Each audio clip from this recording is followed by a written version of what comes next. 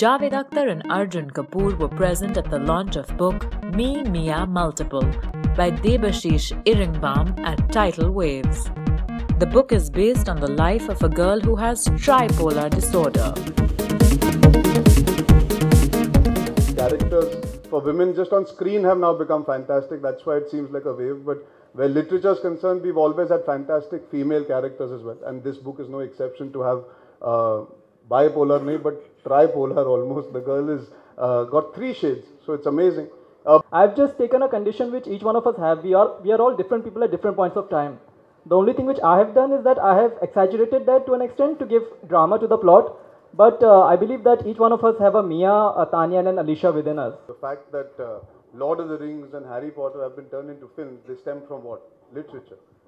Today, India needs maybe visionaries like that to not only write but to be able to execute it. It's interesting that recently another young writer had asked me to release his book, and the title, if my memory helps me, was Corners of a Straight Line.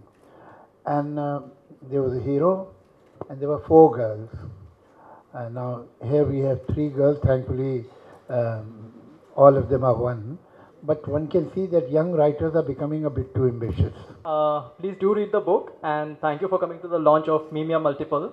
As you know, it's a love story between 2 highly dysfunctional people who are not at all compatible with each other, unlike your usual love story.